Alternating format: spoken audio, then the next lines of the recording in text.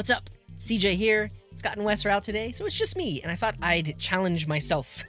And my goal today is to see how many 7Q code katas I can solve in 7 minutes while sitting down. So, if you're not familiar, codewars.com has a bunch of algorithmic problems you can practice to learn and get better at coding, and they range in difficulty. So if you look at the difficulty, 8Q is the easiest. Think like add two numbers together, reverse a string. 1Q is the hardest. Think like implement a SQL language parser or a compiler.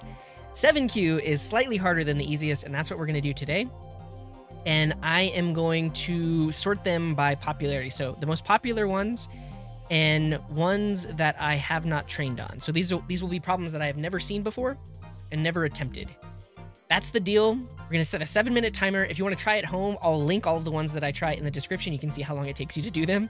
Or you can try a random seed like me, where you just basically go for all the ones you haven't trained on. Here we go. 7 minutes. Let's go.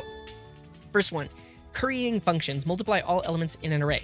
To complete this kata, you need to make a function multiply all, which takes an array of integers as an argument. The function must return another function, which takes a single integer as an argument and returns a new array. Okay, I think I can do this. So, like 1, 2, 3, we return a new function. So this takes in the array, and we need to return a new function that takes in the value, and we want to do array.map on that value. I think that's literally all they want. Okay, next one. Help the fruit guy. We'll come back to see if we solve that one in a second.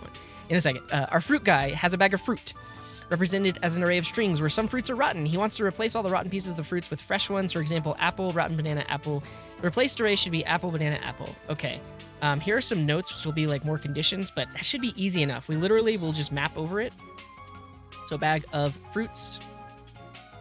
Map over it to get each fruit, and then we want to just replace rotten with nothing.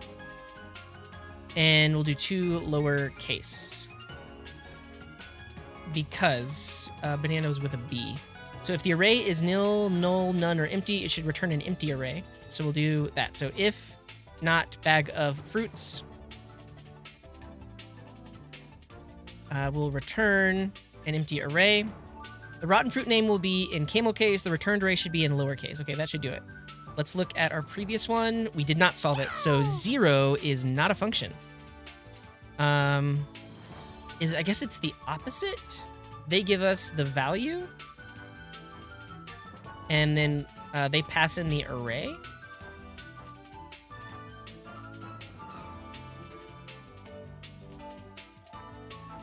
Return value must be an array. Array.map is not a function.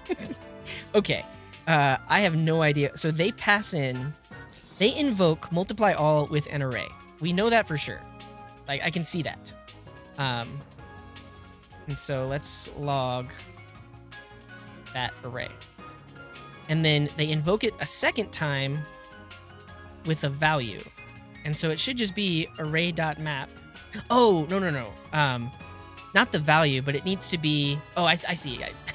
My map function was all messed up. Okay, so we have each value in the array, and we want to multiply that value, that thing in the array by that value. That's the issue. My map function I didn't even think about. Okay, we got that one right. Let's keep moving. Index capitalization, we have about 4.5 minutes left. Given a string of lowercase letters and an array of integer indices, capitalize all the letters at the given indices. If an index is beyond the string, it should be ignored. So each of these indices needs to be capitalized in the result string. I think I can do that. So we're just going to do a map. So we have the string. We'll split it. We'll map it. That's going to give us each character and each index. And then we will just say if indices dot includes this specific index, then we're going to do c.to uppercase. Otherwise, just the character itself. Join it back all together on the empty string. Go. Okay, we got the currying one right. We got that one right. We got that one right. We're moving right along. Sort by last character. We have about 3.5 minutes left. Given a string of words, you need to return an array of the words sorted alphabetically by the final character in each. If 2 words have the same last letter, the returned array should show them in the order they appeared in the given string. Okay, I think I can do this. We'll do x.sort. We get access to A and B, but one thing you should do when sorting strings is use compare locale or something like that. To locale compare. So you can do, we want to find the last letter, so we'll do A at a.length -1. So that'll give us the last letter. And then we'll do the same thing with b. So b at b.length -1. And this, we will do a locale compare. Locale compare against that last letter. And that should do it.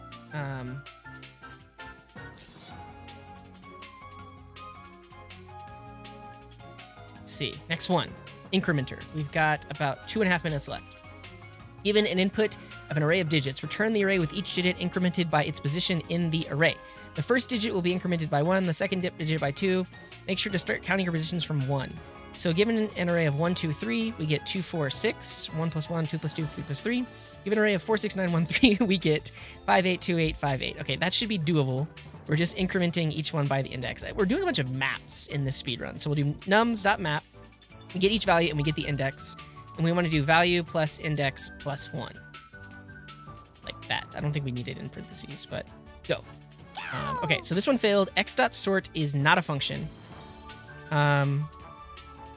What are they passing us in? Given a string of words. Oh, so it's... Okay, so this is a string. We need to split it on spaces. Okay. So this will be the words. And then... return an array of the words sorted alphabetically. Okay, so that was the issue. We get a string. There we go. Okay, so we got that one, we got that one, we got that one. And then did we get incrementer? We did not. So for 46713, we are supposed to get 5, 8. Are the numbers strings? I'm gonna... This is weird. I'm gonna cast the value to a number to make sure. Why is that happening? Let's look at what numbers is. We only have 44 seconds left. I would be happy if I could just get this one working in 44 seconds. 46713. So 4 plus 1 is 5. 6 plus 2 is 8. 7 plus 3 is 10. Oh, they can't be more than 0? Only contain a single digit. Only the last digit. Oh, okay. So, we should do math.floor of this whole thing divided by 10? Is that how... Do we need modulus? Modulus 10. We're out of time. Just let me add some parentheses. And that should solve it. Let's see. Yes! Okay. Let's go! Alright, so we got 1, 2, 3, 4, 5 7Q code katas in 7 minutes. That's decent. I think that's my record. Years ago, I tried to do this. I think my record was 5. But let me know down in the comments, how many did you do? Like I said, I'll link these exact ones and you can see how long it takes you to do them. And this was fun. All right, I'll catch you in the next one.